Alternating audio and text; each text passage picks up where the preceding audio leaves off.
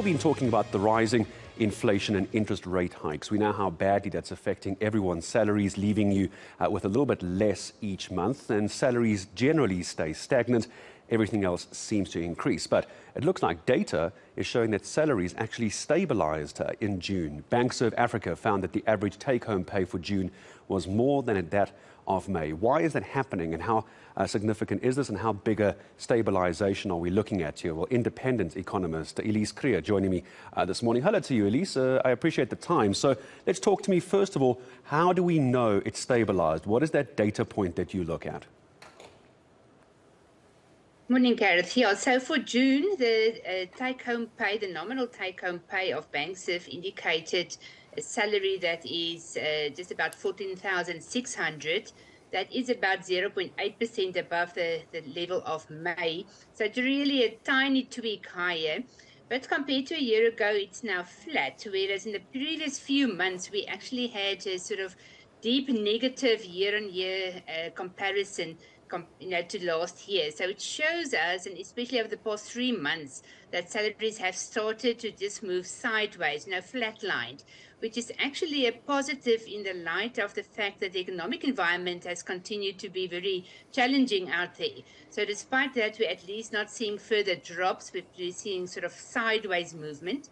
And then hopefully, if a couple of economic factors could turn to the positive, we could start to see this scenario turning around. Let's talk about some of those economic factors. Let's imagine we all had a wishing well and we threw our wishes into it. What would those economic factors be, at least for it to head in the right direction? I'm guessing interest rates coming down could be one of them. What are those factors? Yes, indeed. Interest rates, I think, have plateaued, and we should not see a further hike from this current level, in my view. But also on the inflation front, inflation has started to moderate, quite meaningfully, and that is a real positive for households and for purchasing power. When the inflation was at its height of like 7.8%, it's really hard out there in terms of purchasing power and to make ends meet with what you've got in your pocket. So with inflation now back into the target band and moderating further, we could be as low as 5% in July.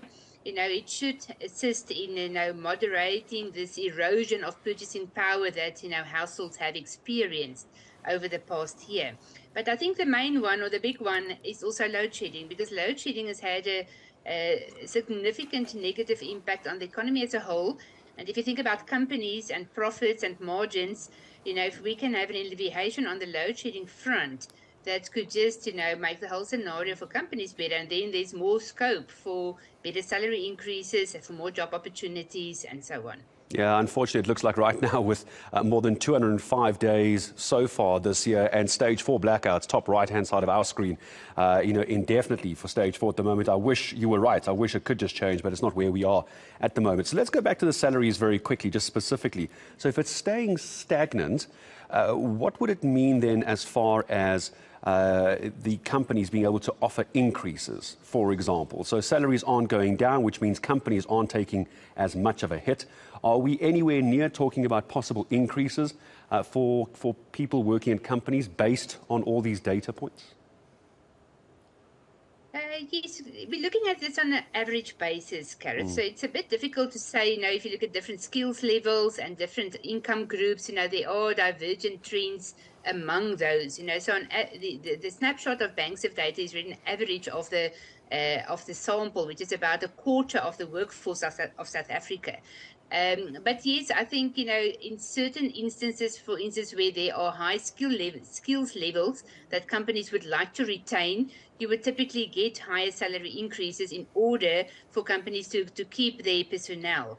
But on a lower level of skills, I think there's definitely still a scenario of very moderate, salary offerings, because of the fact that companies just try to keep doors open, and also that a lot of the available money has been flowing to load shedding mitigation measures to just keep doors open and to keep going. as opposed to, necessarily look at the workforce in terms of higher salaries and a better dispensation. But I do think that could change over time. For now we are really at a very bad spot, as you mentioned. We have had to struggle with load shedding and all of these things for a prolonged period. I mean, salaries have been under pressure, if you look at BankServ data, for almost 2 years now. So it's been difficult out there for workers. Those, I would say, lucky enough to have a job, because the job market itself is also, quite challenging. If we look at the numbers of BankServ Africa, it indicated for us, second quarter, and if you take 3 months together, April, May, June, a further 200,000 potential job losses, as we've seen that so many, less salaries were paid into the bank accounts. So there's still a lot of pressure out there, and I think one could hardly expect that to change, in the short term, unless, the environment change meaningfully.